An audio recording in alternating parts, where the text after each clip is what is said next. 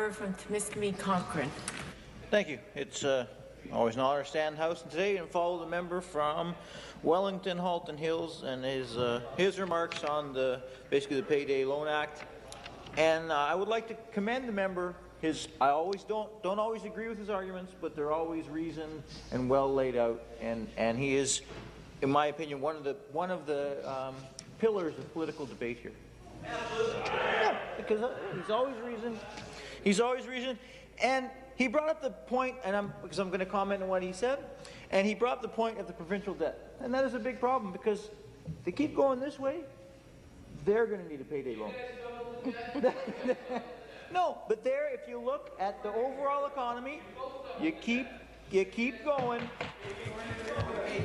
Okay.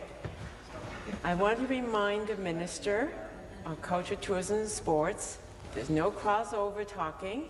Can we stop the clock, okay?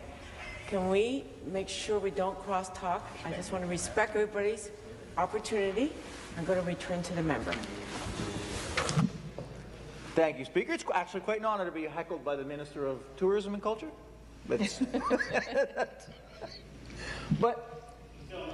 the one thing about people who go to payday loan places, in many cases, they don't have a choice, and that's very sad. I mean, later in my 10 minutes, I'll expand on that.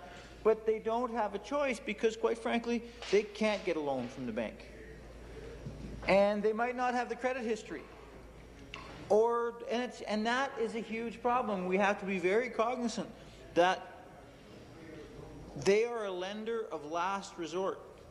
And we have to make sure that the trick to helping is to make sure that people don't have to go to a lender of last resort.